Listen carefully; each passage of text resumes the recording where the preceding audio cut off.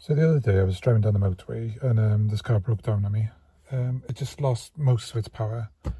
It was throwing up messages saying something about injector fault, parking brake fault, the big red stop sign was flashing. And, you know, the whole dash was lit up like a Christmas tree. So I pulled over, stopped the car, turned it back on, it was fine. Drove on a bit and it happened again, and it did this 3 times and then it didn't do it again. So I nursed it back home. I've plugged in the OBD reader and I'm getting this fault. So it's saying the clutch pedal position switch A circuit malfunction. So I did a bit of reading. That's pointing to the clutch switch. As far as my understanding goes, there's a clutch switch and a clutch position sensor. But this fault seems to point to the switch itself. But the position sensor, from my understanding, you can open it up and clean it. So I'll replace the switch and clean the sensor. So in typical Renault fashion, there's 2 clutch switches listed for this car. The man in the parts department of Renault told me there's 2 different ones. One they can order in and one's on back order. So I can probably guess which one I've got. Please give me the parts numbers. So if I can get a switch out now, I can check the number on there and see which one I need. So, but to get to it, you can see it's, no, you can't even see it, everything's tucked up behind there. So this panel needs to come out. Not sure how it comes out. There's unfastening in there. Presumably the switch panel comes out and this end piece looks like it comes off. So I'm going to take those off and see what's left. Yeah, the switch panel and the side panel just lifted off with trim tools. And that's this exposed screw there. Those 2 screws to take out the handbrake switch will have to come out. And there's that screw down there. I'm not sure if there's any under there yet. But I'll do these now and see if it's coming loose. Sorry, I missed a bit of filming because it's escalated quite quickly. So where was I to? When I removed this switch, there was 2 screws holding this on. Took this switch out. There's a hidden screw under there. So I pulled this back and it seems to be attached to the center console. So I pulled the gate up, it just clipped off, and there's that screw lines up with that, and so I took that out and lifted this up, exposed 2 screws under there, so I was able to pull the center console away, which allowed me to unclip it from the, this panel is clipped to the center console there, so I was able to pull this back. It's still attached somewhere up there, and presumably you have to take this panel off, but no, I've done enough. All I wanted was, excuse me, access to that switch there, and if you see the yellow bit, I think that's the position sensor. So I'm going to remove this now and see if I can get the position sensor as well and see what ones we got. So I went a bit further and took the panel out completely. Underneath the center switch panel, there's 2 screws that allow me to lift this forward a bit. And if I can find the screw hole up there, behind here was one more screw holding this lower panel on, so I was able to take that off. I did that, I already had the clutch switch out, which just goes into there, it pushes in and twists, and then the cable goes into the back of it. But I wanted to remove this clutch position sensor as well, or switch, whatever you call it. This handles, well, go through the switches. This one on top tells the car that the clutch is up, and that controls the cruise control. As if I can see it, there's another one at the back, and that handles it tells the car when the pedal is down, and you can start the car. This position switch, this is for the automatic handbrake, the electronic handbrake rather. So when you lift the clutch, get the biting point, the handbrake comes off. There's been a couple of times in traffic where the handbrake hasn't disengaged, and I've had to use the handle. So I'm thinking this was probably down to this. So I thought, well, all this is dismantled, I don't want to do this again. So took this off, and you can see the track disarm reads the position from here. So I thought I'd take this off and clean it, and I've gone over it with the fiberglass pencil, and I'll probably just spray it with some contact cleaner later. This was quite tricky to get off. How was this positioned? It's positioned something like this, and then when that's down, that locks that pin. So you have to lift that up, and then you're able to pull this away, and this bit at the back is hooked in. So see if that's locked in there. You pull that pin up, and then you're able to lift that away. And like I said, this one and the one at the back, you just twist it and lift out. So that's easy enough. So I've got the new clutch switch. I still don't know if this is going to do the job, but going by the fault code I'm getting and what people have said on the forums, seems likely, and for the sake of 28 quid for a genuine Renault part, I thought it was worth a go. So I'm going to replace this, clean this, throw this, and then put it all back together and see what happens. Right, I've cleaned up the position sensor and put it back in. I did the switch at the back. I was just fitting the new switch in the front, and I realised I haven't actually compared these. And when I did, I'm thinking this might be the problem. Still should only be affecting the cruise control, but I don't know if it's sending the wrong signal to DC or whatever. Hopefully this will do the trick. So despite what this is telling me, it wasn't the clutch switch.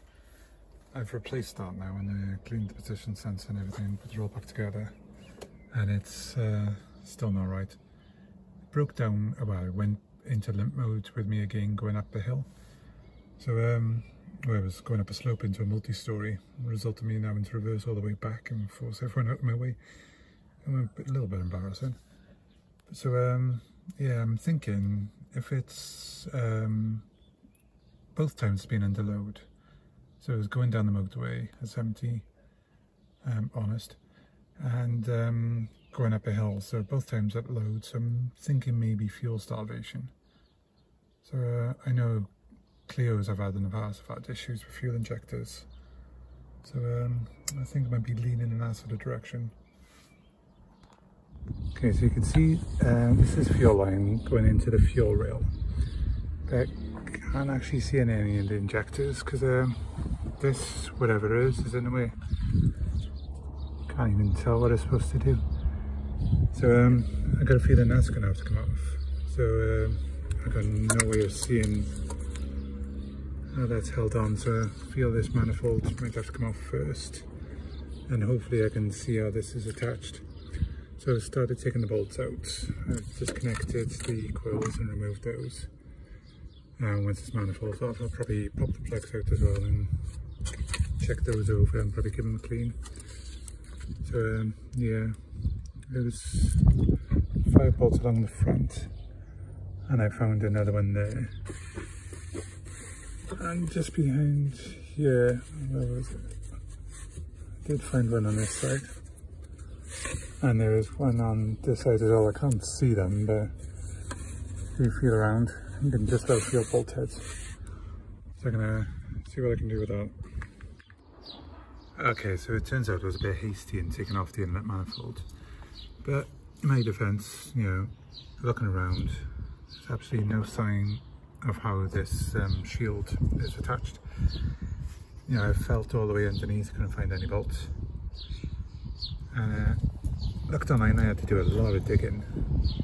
Can't even see it. If I move the camera down, there's 2 holes inside of there. I didn't even know what size bolts they were, because I couldn't even fit the ratchet in there. I had to get a long 30mm bolt in there first, socket in there first, and then attach the ratchet. So that's what I was dealing with, but done now, and that just slides off. So with that cover off, you can see we've got full access to the fuel rail now. So it's just a case of removing the fuel line and clipping the 4 electrical connectors for the injectors, and then it's just the 2 bolts holding the rail off, and it pops out. So normally I'd do now is depressurize the fuel system, but as far as getting online, every picture is sort of the Scenic fuse box. They had the relays on top, so normally I'd just pull out the fuel pump relay, run the car a bit, and get rid of any fuel in the system. But presumably it's buried in there somewhere, so instead I'm just going to do it the messy way. I'm going to shove a rag down there to protect the alternator,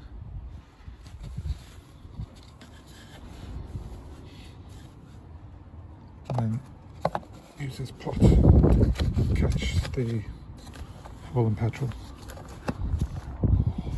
which I do. So that's the fuel rail and injectors off now, so I'm going to pop on eBay and see about getting a replacement. I will probably get a genuine second-hand replacement.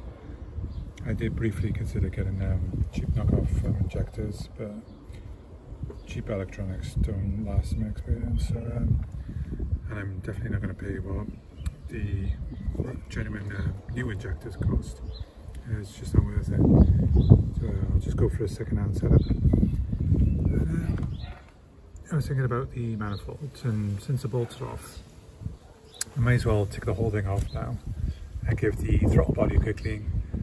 So that's another course of Misfires. So I removed that Jubilee clamp back there, and there's probably, yeah, there's some sort of sensor coming off there, and there's probably like a vacuum pipe as well. So take that off, give that a good clean, and see if I can replaced. Okay, so I did have a look on eBay for the replacement injectors. I found one very similar. There was a 2 litre, I think it was for a 2 litre turbo, and the rail looked almost identical apart from the feed port. So I don't know, it could be the same, but it could be different. But even if I did buy that and the injectors were the same and I could swap the injectors and use my fuel rail, I don't know if the injectors are any good. So I thought I'll clean the ones I got. So I had a look online. And I think they're looking for about an average about 180 quid to test and clean all 4. And you know, I'm not paying that. So I found this on eBay. So I'm going to give it a go. You got 2 different nozzles. These go on top of, take this off, stick that on. And when you push down, you get a constant pressure of carb cleaner. So this clicks into there. They give you 2, ones for smaller injectors. So, and you got 2 different fittings as well for the electrical contacts rather. So you get a small one and a large one. You plug that in there, and then you just use a 12-volt battery. So while you got a constant pressure of the carb cleaner going through, you fit the negative, and you just pulse the positive on the battery. So obviously not spraying this at the battery, because you probably got some sparks going as well if you're doing that. So yeah, I'll take the battery off the Scenic now and give this a go. What's worse that can happen? Right, this isn't very elegant, but I think I'm getting somewhere.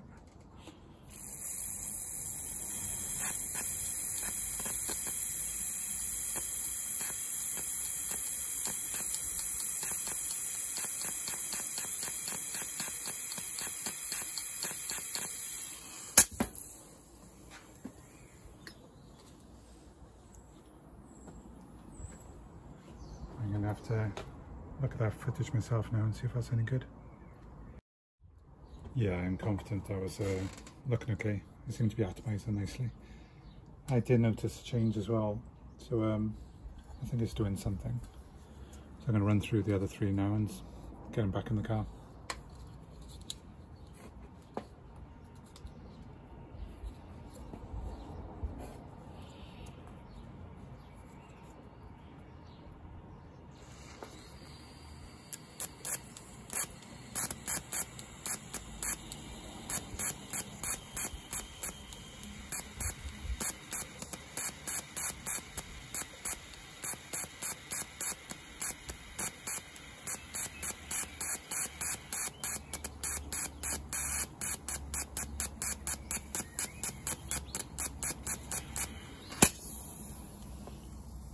I had to take a quick break. I ran out of car cleaner, so when I popped out to buy some more, I thought I'd use the opportunity to look at the footage.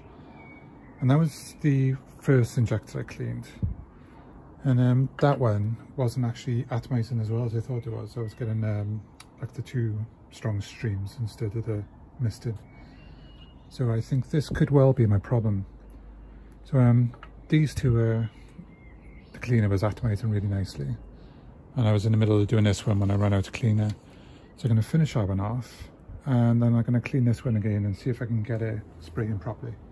And if not, I don't mind replacing one. That's not as bad as replacing all four of them, so let's see how it goes. Okay, considering that was probably the dodgiest bit of kit I've ever used, I think it's done the job. I mean, you can't really doubt the efficacy of what it's achieved. There was this one injector that I'm sure there was a fault, but that is now atomising the carb cleaner properly. So I'm sure, well, I'm pretty confident it's going to do the same with the petrol. So these are now all producing the same misty spray. So I'm confident now I can put these back in the car and they're going to be doing their job properly. While I put it back, I'm going to use the same stuff to clean the throttle body, and then I'm confident on the fueling side of things and the air side of things. So if I have any other issues, then I'll be looking at the ignition.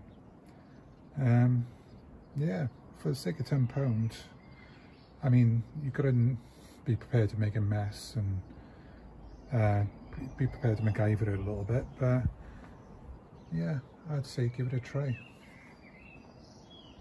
Apologies if this is jumping all over the place, but there were gaps in between different jobs in this car. I think the last place I left off was changing these. No, I didn't change the injectors. I cleaned the injectors last time, but that didn't work, so I ended up changing them. So you can see they're all nice and shiny. So that still hasn't fixed the hesitation as far as whatever you want to call it. But I do feel like the car's pulling better with them. I don't know whether that's just my imagination or just trying to convince myself that I haven't wasted a lot of money. But yeah, I'm going with it. So after this, I did take it to the garage and he couldn't pop any codes off it either.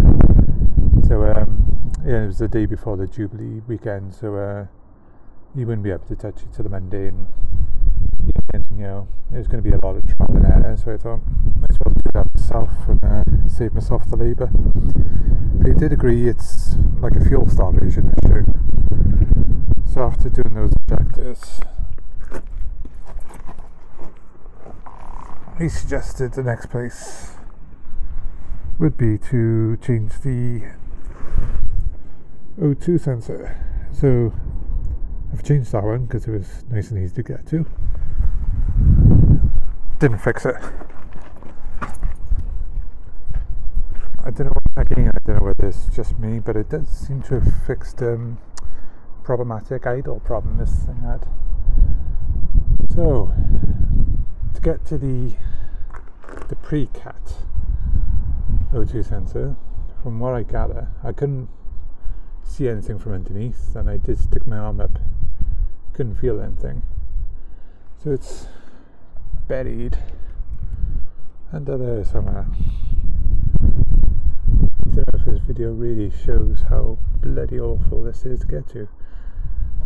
So yeah, I think next step I'm going to have to remove a lot of this. So I'm going to take off the wipers, take off the plastic paneling, and I can't remember how much of this I'm going to strip off as much of this as possible. And then when I'm at there, I may as well have another go at pull the pipes off and clean this throttle body again. I'll check the air filter when I'm at there, and then hopefully I can get some sort of access to this lambda sensor in there. Okay, so with the rubber seal removed, there's 1, 2, 3, 4 10mm plastic bolts that come off there, and then this bit can clip off. That gives you access to the driver's side wiper arm, and you had access to the passenger side anyway, but you take these off and then this lower plastic trim can come off. So a couple of screws one either side. So with that off, that gives us access to this metal panel underneath. I don't think this has ever come off, but I have had this section off. That gives you access to the, can't even see it from here, but it gives you access to the cabin filter. So with this off, you can see the wiper linkage and everything, and that normally this area normally fills up with leaves and whatnot, so it's a good time to give this a good clean out. So I'm going to take the wiper arms off next, and this plastic panel, and see where we're at. Okay, so with the trim and wipers removed, you can see where we're left with. Looks like this panel is completely removable, which is good, because that's what's going to have to happen. So we have a series of just 10mm bolts. There's 2, that reinforcement one after going to 3, 4, 5. There's 6. I'll have to see if there's any belly behind there. So I'll probably end up having to remove this linkage as well.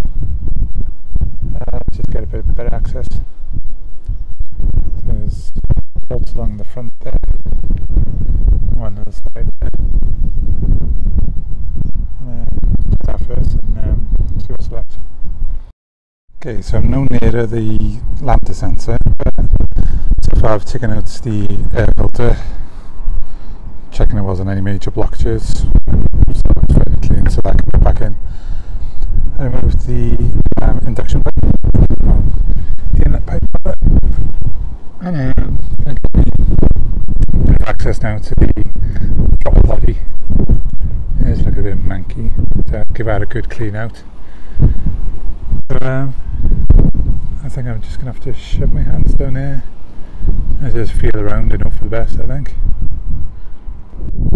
I have to leave it there again today because it's Sunday and there was yeah, it's Marvel ordering a new lambda sensor to go behind there. Can't get out. I need it's recessed into the manifold bit, you know, similar to what this is.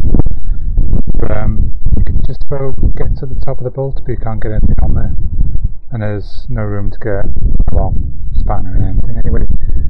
So get one of those proper tools, probably have to run extensions right up the back there.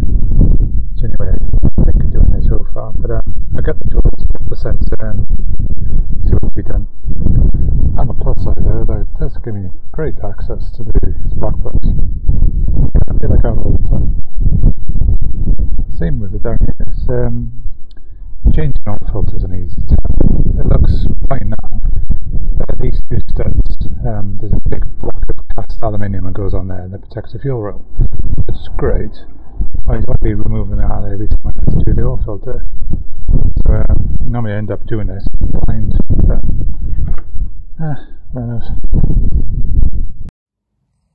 So after a lot of fighting with this bloody O2 sensor yesterday, I've removed the brackets that was here holding the O2 sensor cable onto. That gives me room to get my hand down there. And I've removed some wiring and pipes from this side, which gives me better access to it down there. I can actually see it now, which is so positive. So I don't know if this heat shield's getting in the way. Here's one bolt there and one on the opposite side on the top. There's two down the bottom and one about halfway up, just about to see it. So I've got the two top ones off, they were fine, but those three down there, they're all misshapen and rusted away. So I'm going to try and attack those next and try and get this heat shield off, and should give me better access to this sensor. So I did take it back to the garage, and he's given up on it again. He's just too busy at the moment, and this car's going to take a lot of fiddling about with, trying to figure out what's going on. There's something new. He did manage to get some codes off it this time. So this is what we're looking at.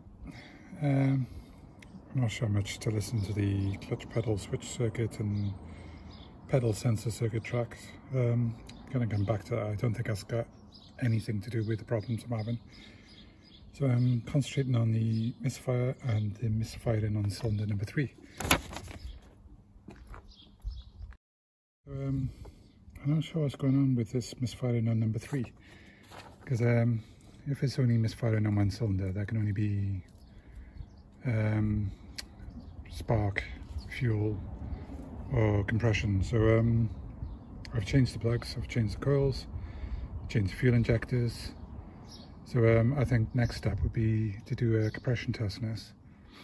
It is saying it's on number 3, but I'm going to test all 4 of them and just see what numbers I get.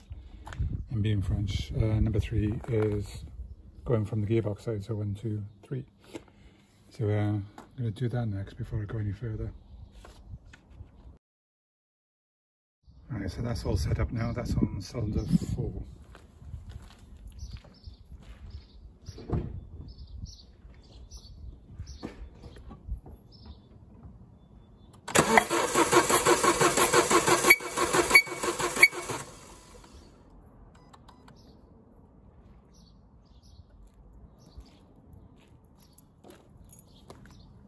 And that's 150.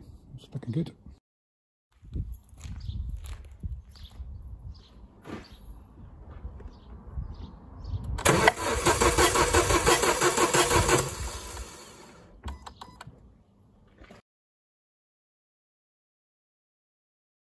This is cylinder number 2.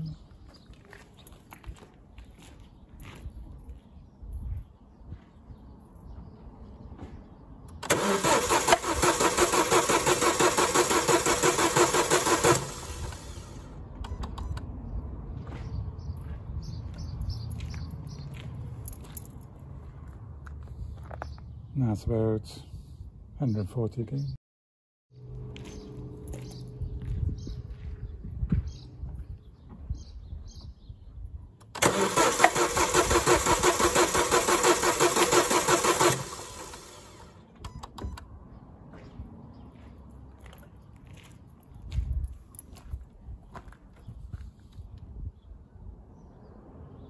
Yeah. Okay, so 1, 2 and 3 were all around the 140 mark, and number 4 was 150. Yeah, sounds healthy to me.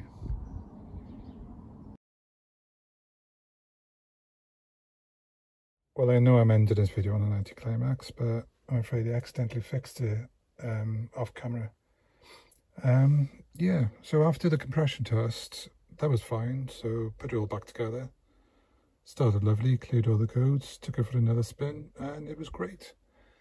So yeah, so I think what has happened is the injector was a fault initially, and so but when I changed those, I don't know whether the connector was always an issue or whether I didn't put it back on properly when I fit it. But you know, you'd think you'd have different problems if the injector was wrong and then I hadn't fitted the connector properly, or whether the connector was a fault all the time. But I'm not going to think about it too hard. I just know it was either the injector or the connector, whichever one it was, is fixed. So yeah, so I really should start trust my instincts, because I just blended into this, looking at the diagnostics. It led me down the wrong path, and like I knew that hesitation is fuel starvation. So I should have just ran with it. With Renaults, it's always going to be either injectors, or if it's running lumpy, it's going to be like, coils or spark plugs if they're old. So yeah, I'm not going to think about it too hard. I'm just happy this car's finally fixed so I can actually get on with the other two. And they don't have to drive this round anymore.